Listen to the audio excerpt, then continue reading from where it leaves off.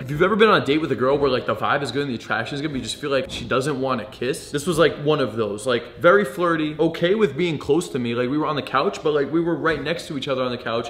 And this girl would just not look at me. So like what I did at some point, number one, you can always reposition. Okay, so like at some point, if you guys are in a position where the escalation is not ideal to go down, it's okay to reposition her, which is what I did, I think. Like once she was comfortable, I think I ended up moving her legs on top of mine and putting my arm underneath her. But I remember it still not going down. And then at some point I was talking to her and I couldn't get her to like lean in to try to kiss me either. And I don't recommend just grabbing her head and turning the head. I don't recommend doing anything like that. But what I did was I playfully called out the behavior. I was like, are you afraid to like look me in the eyes? Like, should I like move over here? Like, I feel like every time I'm talking to you, you're like afraid to look at me. I was like, look, I'll back. So then I backed up and then I went really far away from her, but then I started looking her in her eyes. I was like, look, see what we're doing right now? Like, it's okay to make eye contact. It feels good, right? Actually, look at me for a second, right? It feels good. And this is exactly what I did. So I took the behavior, I called it out, and then I exaggerated it. Because the reality is like, it's not that she's actually uncomfortable looking at me in the eyes. But what most dudes will do is they'll just get in their head and then they'll try to escalate and then there's resistance and then they'll try to escalate and there's more resistance and it just becomes like this weird fucking dynamic, right? So instead I just playfully called out the behavior. And then I took that concept and I just exaggerated it a little bit more towards the playful direction. By doing this, it almost makes the behavior sound silly. Because then if the girl continues to do the behavior, I already called it out and like exaggerate, so it does sound silly. So she's gonna feel like slightly silly, maybe foolish to keep doing the behavior because of the way I framed the behavior, right? So when she came back here, I said, okay, look, we're gonna look at each other for like 1 second and then like, I'm gonna be the one to look away, okay? So I talked to her and then she came over here. I was like, oh shit, hold on. Okay, I'm going back in. All right, I'm going back in. Just for 1 second though, okay? Okay, hold on, we got this. Let's see, that's better.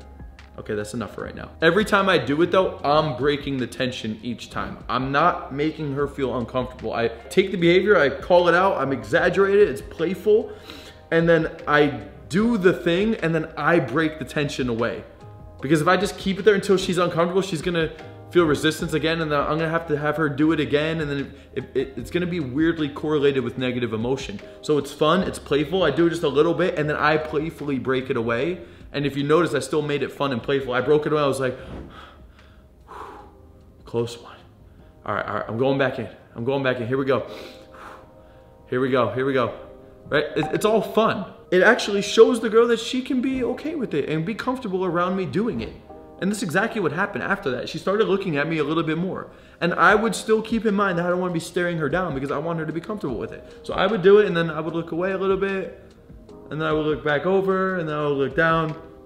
And I wouldn't just pounce on her. I genuinely just did that and got her comfortable with that. And then I tried other forms of escalation. So like I did that for a little bit, but then I think like at some point we were on the couch, so I grabbed her hand and I held her hand for a little bit. And then like our hands just like rested, right? And then she said something and then like, I don't know, maybe I ended up kissing her hand or I just dropped the hand. But I got it to a point where she was actually comfortable like looking at me in the eyes. At one point or another, I leaned in towards her ear. I gave her a kiss on the cheek. I pulled away. At some point I got in a little bit closer. I kissed on the cheek, but I kept it there a little bit. Very slow kiss on the cheek. Just pulled it away ever so slightly and I was talking to her at this distance. But then I turned my head away. So like we're cheek to cheek facing forward. And so I was talking to her here and then I was talking to her ear, but then I was still here. And then I would move away when she talked so she could talk a little bit like this and I would get in closer. And at some point it was just a natural progression where we got in very close and we were talking and our lips were touching. But I still didn't even kiss her. We were talking soft, very softly. And at some point I stopped, I pulled back just a tiny bit, looked at her, zero resistance at this point, moved in 90% of the way, and then she kissed me. And then we chilled out, and then later on we kissed a little bit more, chilled out. Later on kissed even more, and at some point I pulled her on top of me and then we started really making out. And that's how that whole progression looked like. Using these concepts to make the girl feel comfortable, not over escalate, put her at ease, make yourself appear more trustworthy, less thirsty. I just set the whole thing up so that there's no resistance, there's no friction, there's no uncomfortableness. And that's the structure that you want when you're escalating with a girl, especially if she's more on the shy, reserved side. That's how you can overcome a lot of that stuff, make her feel comfortable, and also have her reciprocating in the escalation to the point where it's both of you guys. It's not just you pushing to get the girl, and you never want that, okay? So use this the next time you're in that kind of an interaction. I hope you guys learned a lot from this video. For anybody that's interested in working with me personally to implement these concepts into your own life, I've put together a new coaching program where you could actually work with me directly one-on-one. We have live calls. I'm gonna show you the entire structure of how you should be running your dates and your interactions. We'll hold you accountable on it. We'll set weekly goals for you and actually push you through that process to go from where you're at right now to achieve your dream dating life. I've already helped hundreds, if not thousands of guys already make this transformation, so there's no reason I can't do the same thing for you as well. So all you have to do is click the link in the description. That's gonna bring up the application where you just answer a couple quick questions, and then you can book out a day and a time to actually sit down with us on a free consultation call so we can discuss more details about what that would look like, okay? The link is in the description. Click that link, man. Honestly, click that link. Watching videos is only gonna get you so far without implementation and execution, and that's why I've put together this program. So click that link below, fill out that application, book out that free call. I look forward to seeing you on that consultation call. Peace out.